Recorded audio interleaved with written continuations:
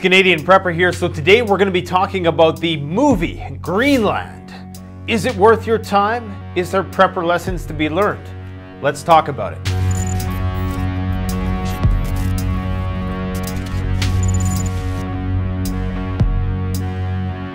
So before we talk about the movie, I want to talk about this sweater I'm wearing. Everybody's always asking me, where did you get that sweater? Well, I got it off Amazon a couple years ago. It was a random purchase. Didn't expect much out of it, but it's held up surprisingly well. It's made of some cotton polyester thing made in the wonderful land of you-know-where. And surprisingly, I made that video, maybe not so surprisingly, about the tactical versus gray man, where I was trying to show everybody the benefits of being the gray man and blending in and not trying to be a tactical badass. Unfortunately, everybody went and bought the tactical backpack, and everybody wanted to know where I got this sweater. So I'll post a link to it in the description, just in case you want to know. Okay, so Greenland. What is this movie about? Well, it's about an asteroid, not an asteroid, a comet, because I know there's some astronomers out there. It's about a comet that hits the planet, and everybody dies. Well, a lot of people die anyways. Spoiler alert. You should probably not be watching videos like this anyways. You should know there's going to be spoilers, okay? Look, if you've seen the movie 2012, you know how this movie is going to end. This is basically the 2012 script, but done in a less comedic way. Why is this movie important? Well, it's important for a couple reasons. It's important because it brings the question into play, and I did a poll about this. I'll post it somewhere. What would the government do in a situation like this? Now, I've long since speculated, and I've made many videos on this topic before, that chances are the government's never going to tell you when the shit is hitting the fan. And when they do tell you that the shit is hitting the fan, then sometimes there's ulterior motives or sleights of hand at play. Or they're just maybe minimizing or maximizing. They're never really on the mark, it seems, ever. They're always either overshooting or undershooting. So if they're saying that everything is okay, as the saying goes with John Cusack in 2012, when the government says everything's okay, that's when you run.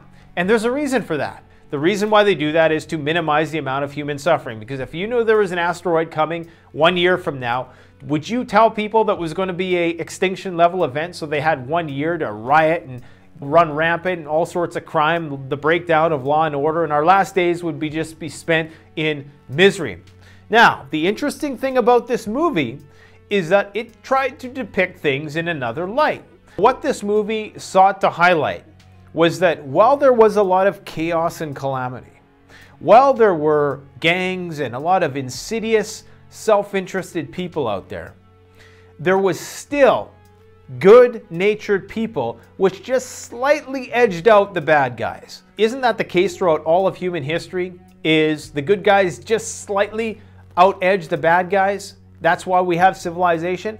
Anyways, so it's trying to highlight the better parts of human nature, because oftentimes in these movies, we always see every man for himself. Now, the first part of this movie, I found it to be quite riveting.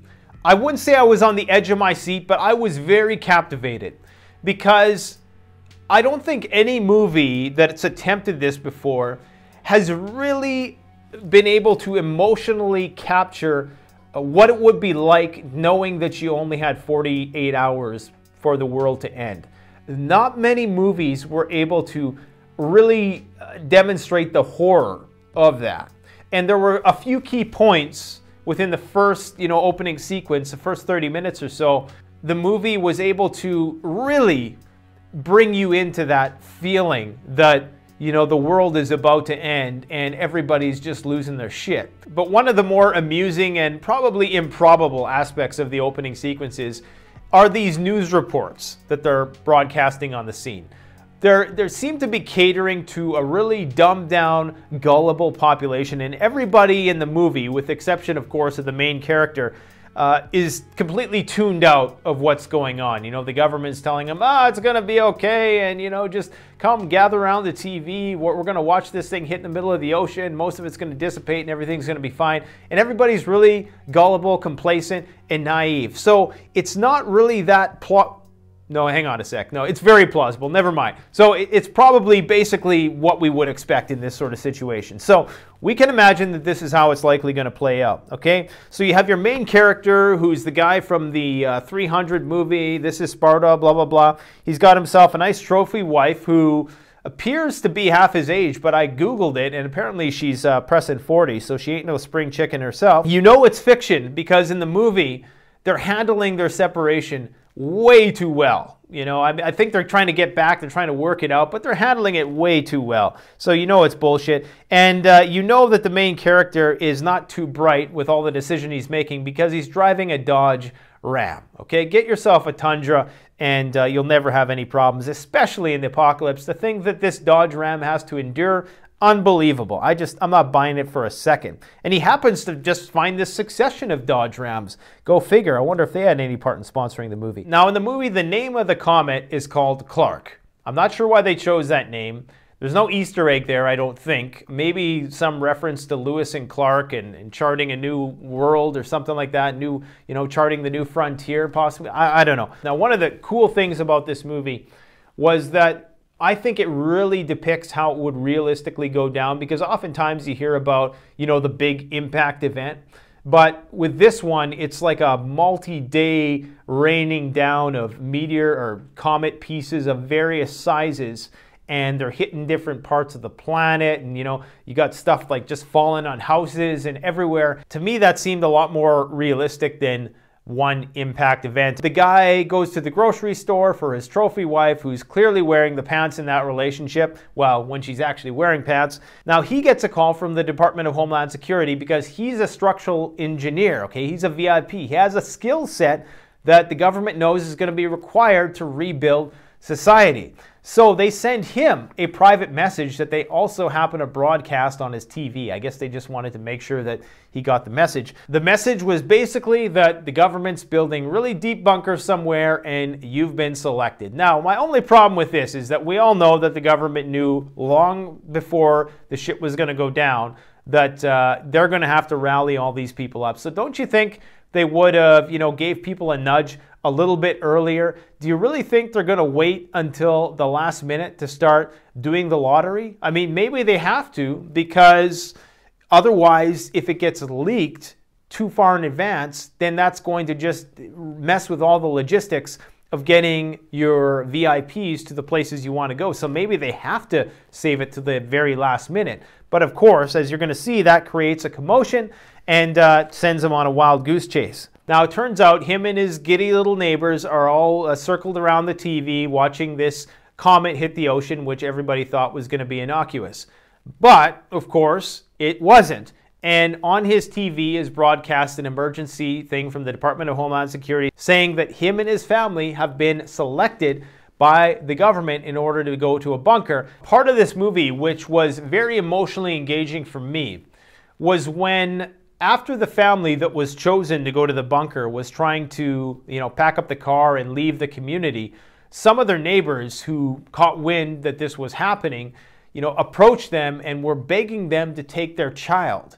I thought that whoever the actress was in that scene did a really good job, because she really communicated the gravity of the situation and the emotion of a mother who has no other choice, knowing that their child is going to die, knowing that, this is their only hope to get out of there, and the lengths that you would go to. And the other side of that was our main protagonist, who felt really sorry for the mother and her child, but knew that if he took her in, that she would likely be turned away once they did get to the airbase where they were supposed to be airlifted to this bunker. And of course, the child would be left to themselves to ride out the end of the world, which would be far worse than just spending it with their parents, whether she was going to live or not. I think that was one of the best scenes in the movie, because they're in such a predicament where they want to help, but they have to make that decision. What is going to be the best decision, not just for us, but also for the child? So they learned that there's going to be a planet killer in 48 hours. Looting basically immediately starts, but at the same time, concurrent with that, there's still a lot of people following the rules, okay? And it becomes mainstream now that people have been randomly selected. The government has been sending out these text messages to all the VIPs all around the United States, telling them to report to these Air Force bases and that they're going to be taken to an undisclosed location. Everybody catches wind of this, and everybody and their dog wants to get on these airplanes. So they all end up, converging on this Air Force base, and all hell definitely breaks loose. Now, one of the first problems that they encountered was a traffic jam. Now, I've made this comment before that if you have to evacuate from a city, you don't take the way that's fastest while the grid was up. You need to take the way that is slowest when the grid was up. Think about that for a second.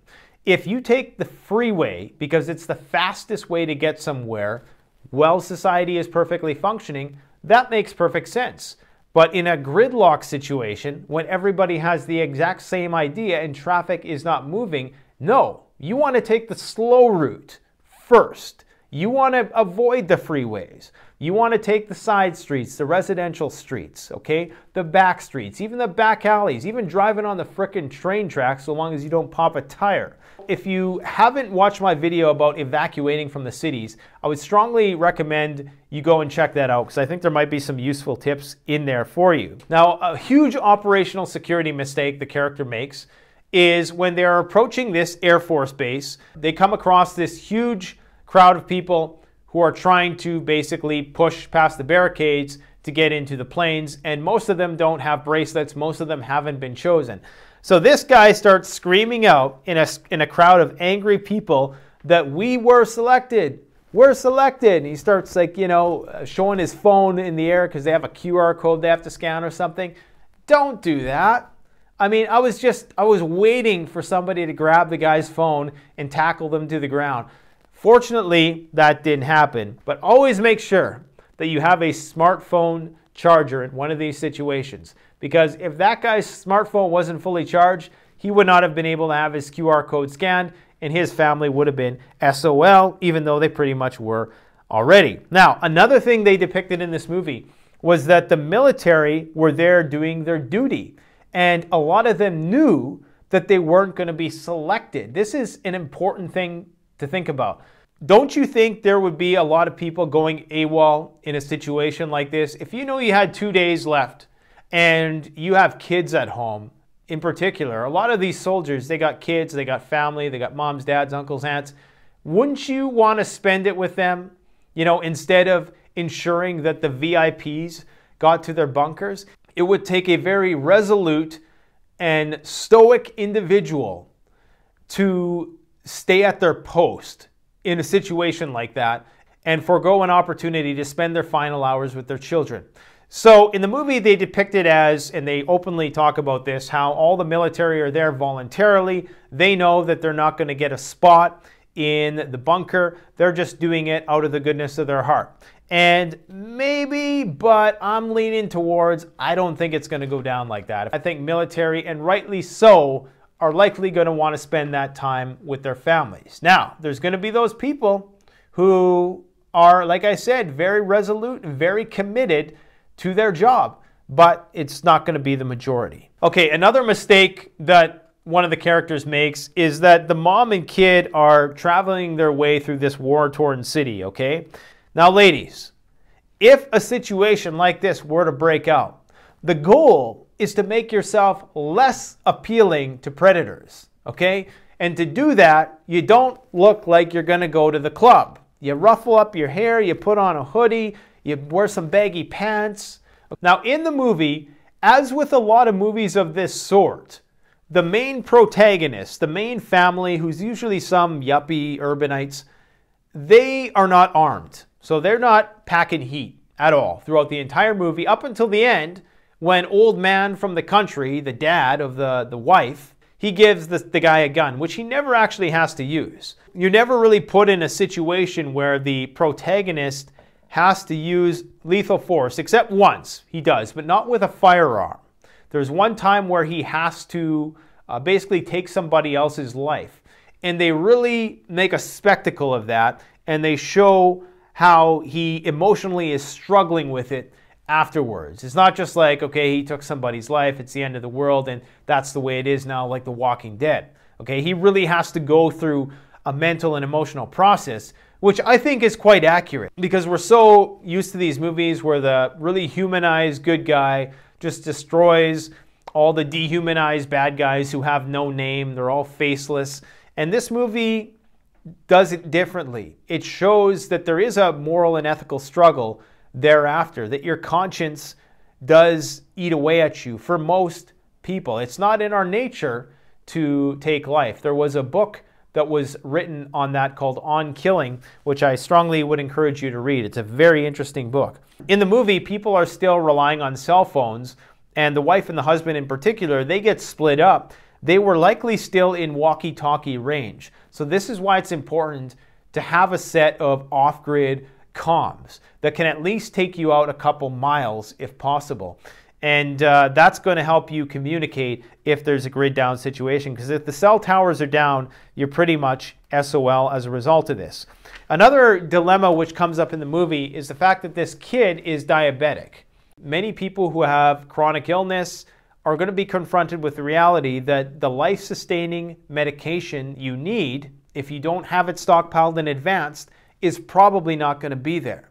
You need to have an ample supply of that, enough to carry you through. Now, in some instances, if shop doesn't reopen again, and if society doesn't bounce back, and if there's no help from the government or the military, then unfortunately, a lot of people who are dependent on these medications, they may not make it out 100%. In an effort to try to extend your life and minimize suffering to the best extent possible, try to maximize your stockpiles. Now, throughout all of this, society still appears to be functioning quite well, all things considering.